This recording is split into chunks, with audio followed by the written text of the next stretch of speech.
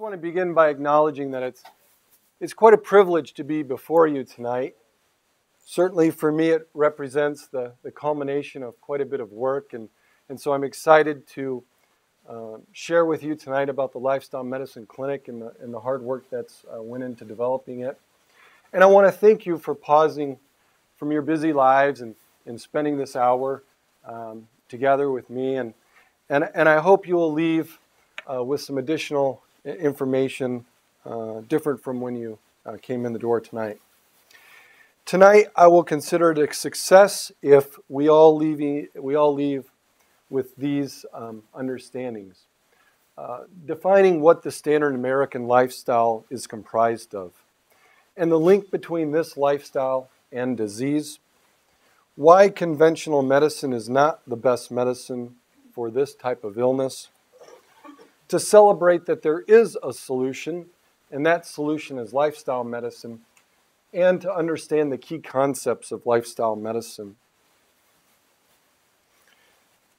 Lifestyle medicine is using lifestyle habits to stop, reverse, cure, and prevent disease. Some other terms you're going to hear me use tonight, and I thought it very appropriate to define these: the standard American lifestyle. So this is the set of habits by which is very common for those living in this country. And you'll see slides noted standard American diet and fitness. And again, these are the typical habits for diet or fitness or sleep that are common to those living in this country. An acute medical illness is a sudden onset illness that has generally a very rapid presence to its process, typically more severe in nature, and an endpoint to it. Whereas a chronic medical illness is one that is more insidious in onset, more progressive, more long-lasting. And finally, lifestyle-induced medical illnesses are those illnesses that have at their root cause an abnormality to the lifestyle habits. The history of lifestyle medicine dates back just a mere 2,500 years ago to that of Hippocrates, and really he coined it best. Let food be thy medicine and thy medicine be food. And of course today there's never a more germane time for that quote. The term lifestyle medicine, though, was first used in the 1990s. The first textbook came out around 2000. The American College of Lifestyle Medicine was formed in 2008. And the first training programs to train health professionals appeared after 2011. So as you can tell, it's a relatively new specialty in medicine. My interest really dates back to the early 2000s when I read the book Fast Food Nation. And this was really a seminal event for me. It really outlined the link between the fast food diet and the American lifestyle habits and sort of the consequences of that combination.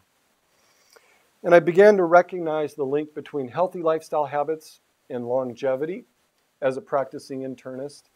And likewise, when lifestyle habits were not so good, what happened? And the culmination of a bunch of events led me to develop a plan to formalize my training in lifestyle medicine.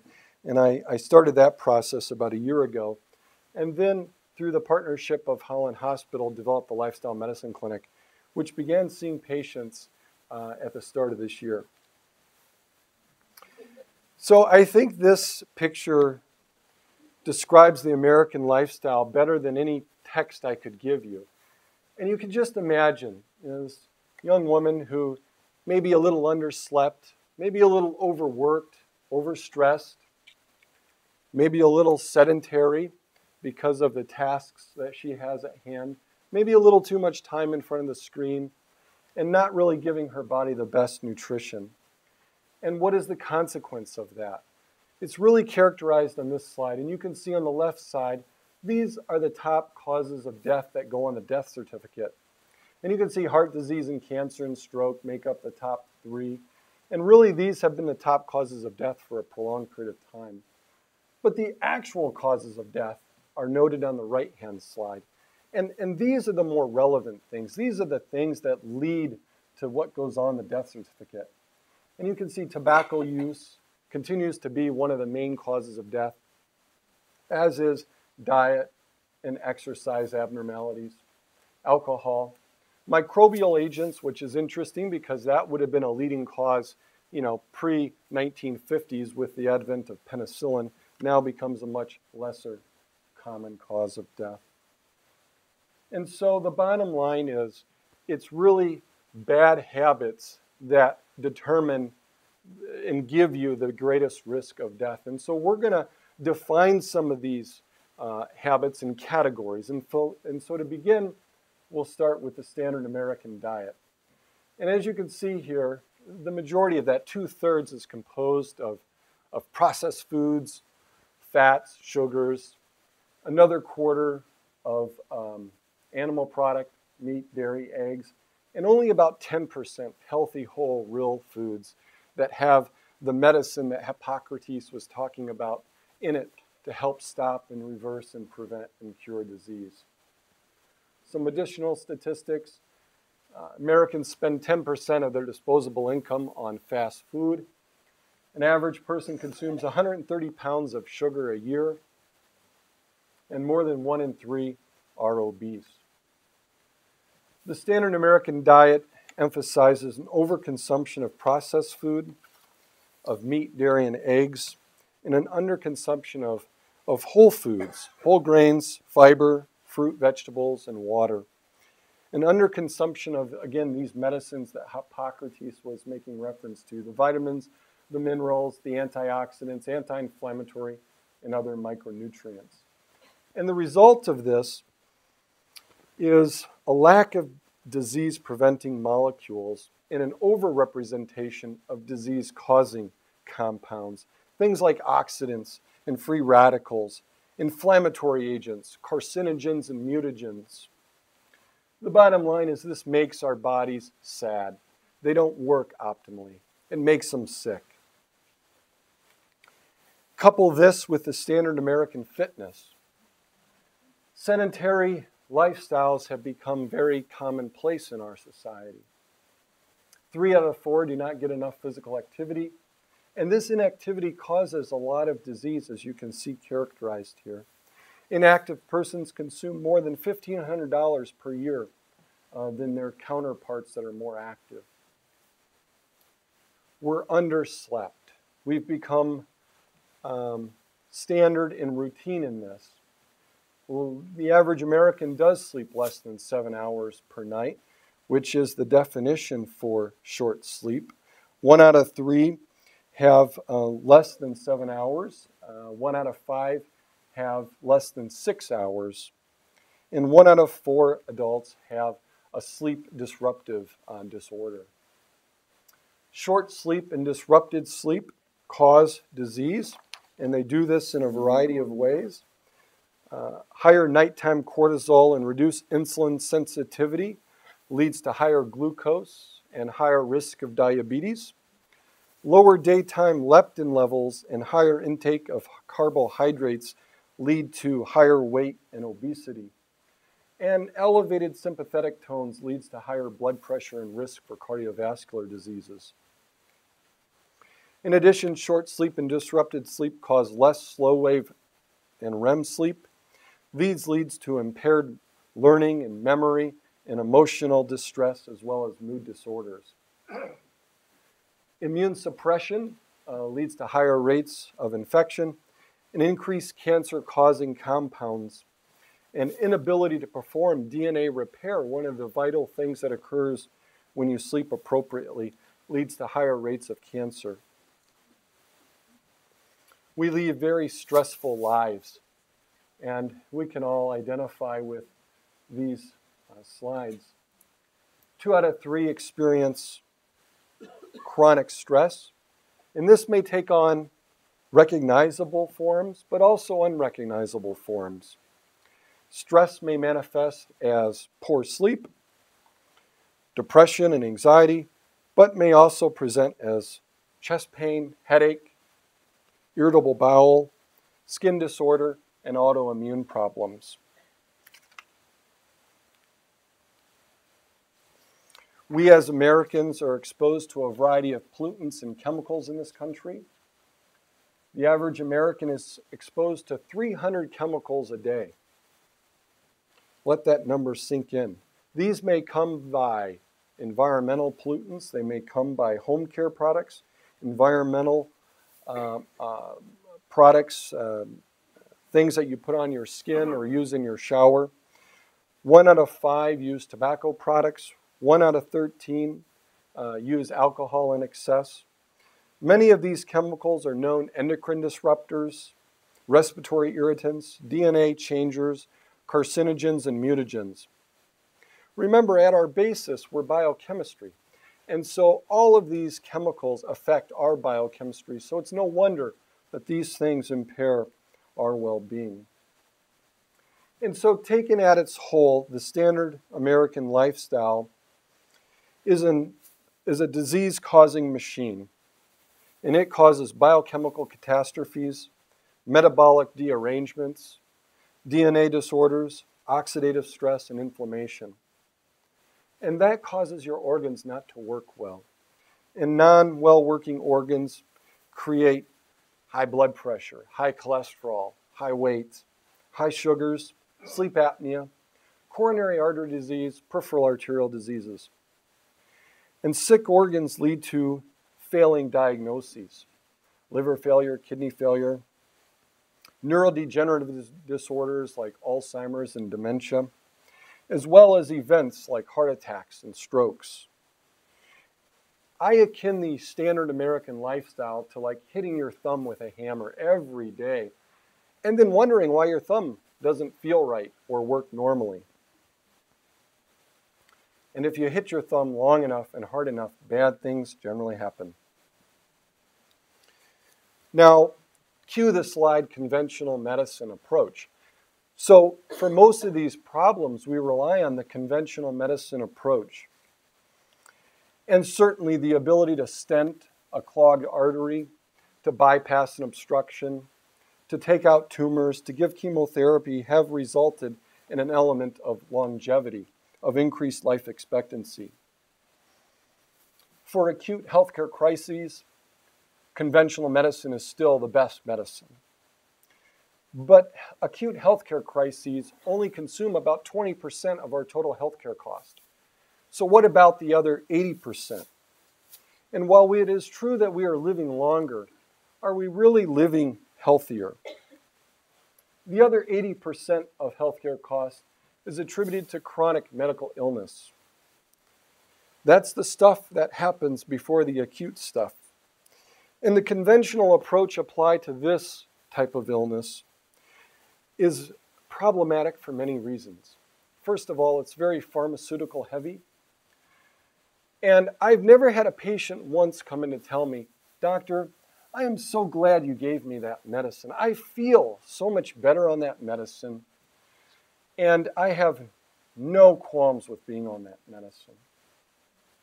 It really has resulted in that concept of a pill for every ill.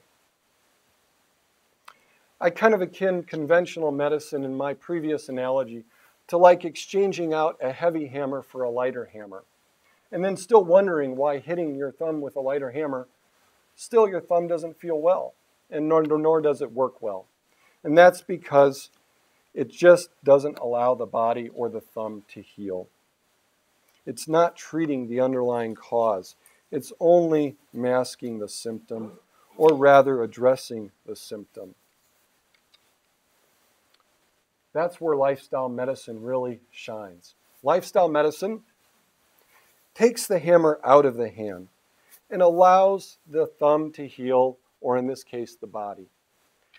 Healthy medicine, healthy lifestyle medicine focuses on these habits: healthy eating habits, healthy fitness habits, healthy sleep, healthy mindfulness, and intentional chemical reduction.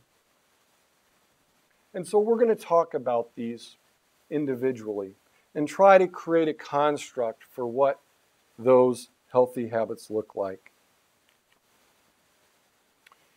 Healthy eating consists of eating whole foods. And I heard this once said about whole foods: nothing bad added and nothing good removed. And the best foods, of course, come from plants. They're rich in vitamins and minerals. They have naturally occurring antioxidants, anti-inflammatory, and other micronutrients in them. They do not contain disease-causing compounds. They're nutrient dense and calorically light, so they help manage weight. They consist of fruits and vegetables and legumes, whole grains, nuts, and seeds. And if I had a nickel for every time I was asked this question, I could probably retire a year earlier. Believe it or not, you can get protein from plants. In fact, you can get even better protein from plants. And this is a food pyramid from a healthy whole foods plant diet. And you can see the basis of that pyramid consists of fruits and vegetables. And also represented there are healthy whole grains and legumes and nuts and seeds, and sort of pictorial examples of those. How effective is this diet in preventing disease? This is an interesting slide. It shows in red the percent of deaths that occur from heart disease and stroke, and in green, the amount of the diet from those corresponding countries that consist of whole plant foods. And so what you will quickly notice is that those countries that eat the most, or the least rather, amount of whole plants have the greatest amount of heart disease. And those countries, on the other hand, that eat the most plants have the least amount of deaths related to heart disease and cancer. And this slide is an interesting one too, from the Journal of American Medical Association, a preeminent medicine journal. And what it shows is if you take 3% of your diet and move, in this case, processed meat out of your diet, just 3%, or unprocessed red meat, or poultry, or fish, or egg, or dairy, you can see a protective event. So 45% would be the line over here, so about maybe 30% less chance of dying from any cause of death by simply reducing by 3% the amount of processed red meat in your diet. And again, you can see this recapitulated for all animal sources of meat. Eggs, interestingly, having the second highest risk to all cause of death. And then we can break that out and look at the risk of cardiovascular diseases, cancer, and other illnesses. And you can see how removing a little bit of animal products protects against death.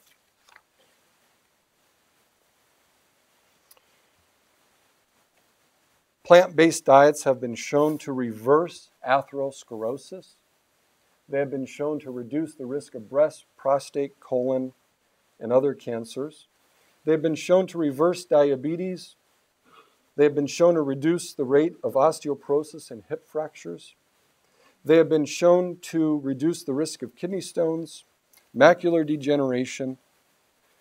3 additional servings of fruits and vegetables per day decrease the risk of stroke by 22%, and they can improve or eliminate autoimmune diseases. I'm sometimes asked about various dietary habits, including diets that you may be familiar with, and so we'll talk about a couple of these. The ketogenic diet. So with what I've shared with you already, you can probably anticipate that I'm not in support of this diet, and the reason being that it's a diet that really is heavily weighted toward fat. Not that there isn't any benefit from fat, but most of the fat in the ketogenic diet is sourced, of course, from animal product. Certainly bacon is not what I would rely on for health and wellness. And then you have the paleo diet. I can tell you that the reason why the paleo diet was helpful was because of this. We don't live today like they did a few thousand years ago. And so if you're going to be a paleo diet follower, you should hunt and gather your own food. And that additional activity to do so will probably work out okay for you. But that's not how most paleo folks live. And having meat as the basis of that dietary pattern will probably not have the intended result. And what about the Whole30 diet? Whole30 approved here on the package of bacon. Again, probably not the diet that's going to result in the least amount of disease. Now, do some of these diets fare you better off than the standard American lifestyle? Yeah, they might. It might be like, again, exchanging a 20-pound hammer for a 17-pound hammer. It might be a little bit better, but it's nowhere near a disease protective diet. The bottom line is I wouldn't encourage you to pursue fad diets. They're short-lived. They're not going to bring you to the place of wellness that you want to go. So what do I recommend? And some of you may be familiar with the term flexitarian. I kind of readapted that to the Murphytarian diet. And I think this would be a good target for most anyway. It acknowledges that still the best source of food comes from whole plants and really sets out as its goal to still primarily eat whole plant foods as your main source of food. But the reality is, living in this society in 2018, it's difficult to fully avoid meat, dairy, and eggs. And so for the occasional time when you want to partake in that, certainly making sure that that's responsibly sourced may not turn out so bad. And I have this saying, what you do 90% of the time matters more than what you do 10% of the time. But I still think you should strive for perfection. I think it's important to commit to a healthier you. And in doing so, I think you should also gain the support of your household. Clean out unhealthy food. Be responsible for your diet. In other words, don't determine the second most important determiner to whether you die or not from one of the top 15 causes of death to anybody other than yourself. So don't rely on restaurants for that purpose. Don't rely on a significant other exclusively. Drink water often. And coffee, tea, plant source milks, these would be alternative sources of beverage. Eat 3 meals a day. Consume at least 1 cup of fresh fruit or vegetable with each meal. 1 cup of legume per day would do us all well. It would probably lower our colon cancer rates by 50% countrywide if we all did this. I would encourage 30 grams of whole plant fiber per day. My wife and I have some interesting conversations, and one conversation we had on the way back from dropping our children off at their grandparents. So undistracted time of conversation, not a commonality these days in our lives. We debated this. If you could only tell somebody one piece of advice with regards to nutrition, what would it be? And that was my statement. Eat 30 grams of whole food plant fiber a day. Probably more good you could do for yourself in that than anything else. Consume whole grains, nuts, seeds daily. There's this concept of, and again, if we go back to our analogy of the thumb and the hammer, when you've been living in the standard American lifestyle, with the standard American lifestyle habits, your body is sick, your organs are ill, they need respite, they need to recover. And so taking 6 weeks to kind of reset that and allow those organs to heal makes the body more resilient for those occasions that you deviate from that less than perfect diet. And so I would recommend periods of time, maybe 2-3 times a year, where you give your body that reset and try to be as strict of a whole plant food eater as possible. And again, when you're looking at meat, dairy, and eggs, trying to responsibly source them so they don't contain additional harmful chemicals, antibiotics and hormones and other products. So what does healthy fitness looks like? These are my kiddos. And so I was trying to find a picture that would be relevant for this time of the year, but I know 60-degree weather outside and no snow makes this picture a little less germane, but that was us just, believe it or not, about 1 week ago, so that it's amazing what a little time does. So physical activity. There's different components to fitness, and I want to kind of define some of these terms. Physical activity is any bodily movement that produces some degree of energy requirement above baseline. And this consists of your activities of daily life and work and function. It's not being sedentary, and this is a life-improving process. The goal is to do this 10 minutes every awake hours. This is different, though, than exercise. Exercise is something more and above and beyond that. It's a purposeful and intentional activity that is rhythmic in nature and is sustained for a period of time and associated with the contraction of large muscle masses in your body. It maintains an elevated heart rate, too, for a period of time. Walking may qualify, but does not necessarily. If you track the amount of time it takes you to walk for a mile, it would require about a 12-minute mile or thereabouts to really qualify for most people for that to be counted as an aerobic exercise. The goal is 150 minutes per week. And this is kind of an interesting story.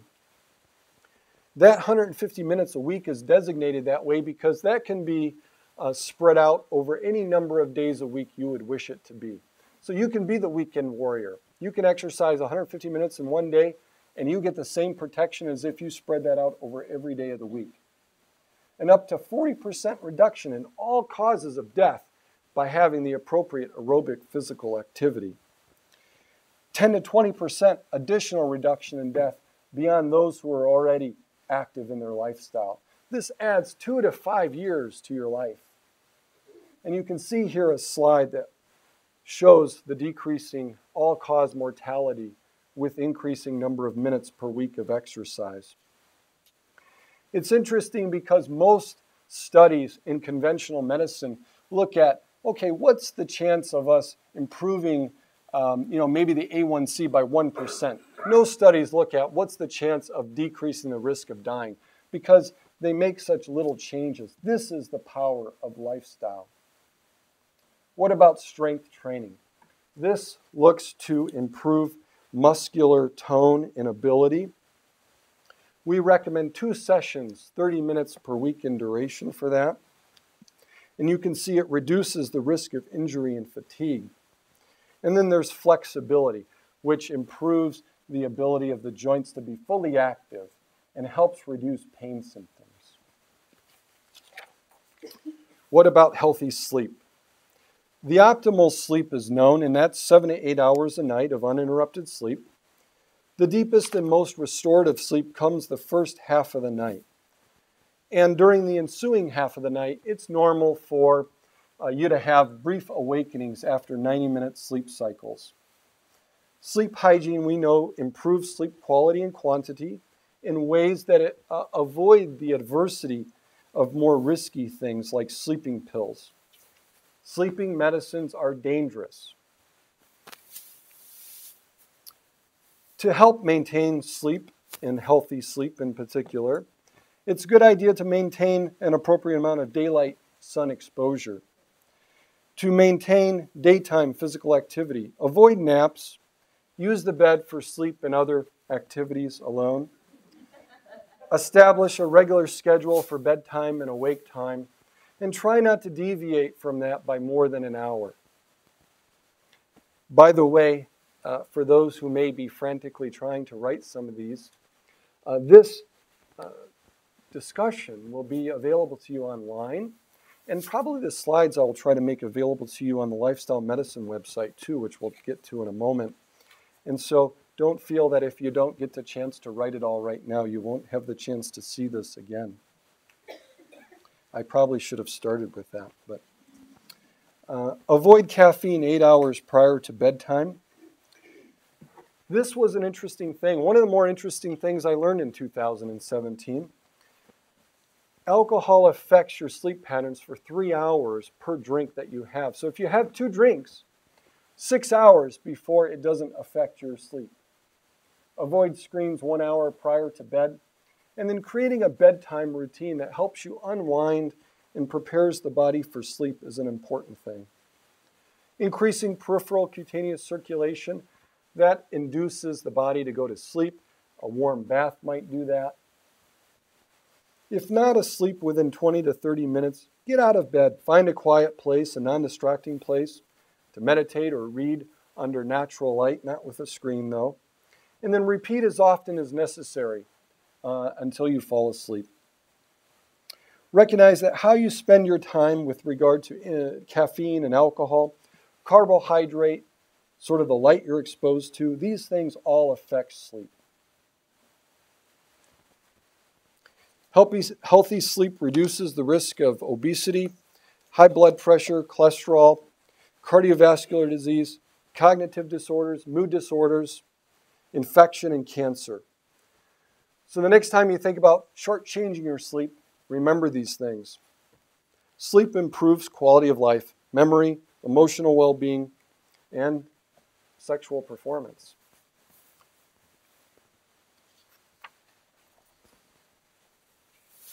Mindfulness is a topic that you may have heard of before. And this is an important way to keep our minds connected well to our body's physiology.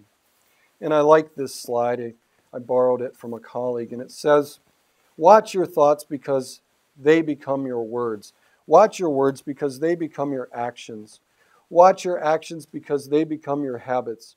Watch your habits because they become your character. And watch your character because it becomes your destiny. Between the stimulus, and trust me, as that picture showed earlier, we're all bombarded with a variety of stimuli. Between that stimulus and the response, there is a space. And in that space lies the mindfulness solution. And that can be cultivated by a mindfulness stress reduction program. It teaches meditation, and it helps us to make our bodies more tolerant and resilient to negative stress. It cultivates a being fully present on purpose, without judging, and allows us to evaluate relationships between our mind and body. And this allows us to harness powerful inner resources that promote healing. It cultivates the ability to experience each moment to its fullest, no matter how much difficulty, with serenity and clarity. It is both a practice of mind and a state of being. The practice is learned from a mindfulness expert. The goal is to spend about 30 minutes in this type of activity a day. And the benefit is that it facilitates that peace of mind and that inner resilience. And the last set of lifestyle habits we will explore tonight together is the idea of reducing harmful chemicals from your lifestyle. The bottom line is we want to avoid harmful chemicals. There are lots of different ways to do this. Some of that just involves not doing it. For example, avoiding tobacco. Again, this would be one of those things where avoidance of tobacco, and probably many of you here tonight are not smokers, but avoiding tobacco is probably the biggest determiner of what ultimately happens to you. Heavy alcohol, and I've defined it there on the slide. There are a lot of chemicals on foods, and so by choosing organic sources, you minimize those. And then by lessening the amount of other chemicals we come into contact with. For those trying to manicure lawns, some of these other products may be good to avoid. There's also the concept of ditching and switching harmful products. In other words, this is the idea of exchanging out something that is more harmful for something that is less harmful. And there are some wonderful apps that help facilitate this. The types of products, though, include home care products and personal care products. And a couple apps that I made reference to, the Environmental Working Group has one, and then there's Think Dirty. And the way those work are you can barcode scan your products, see how they rate out, and then find healthier alternatives that do the same job. I want to leave you tonight with one final couple slides. And this has to do with the blue zones. I don't know if any of you are familiar with the blue zones, but these are some different areas around the globe that have cultures of people that live routinely above the mark of 100 years.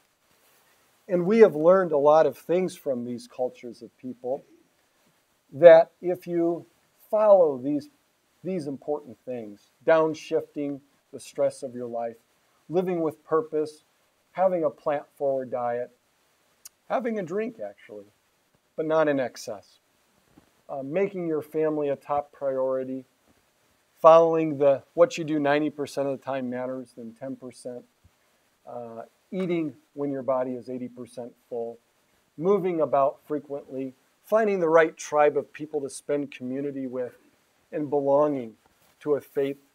These things offer powerful protection against disease and illness. Anybody want to take a stab as to how old that gentleman is?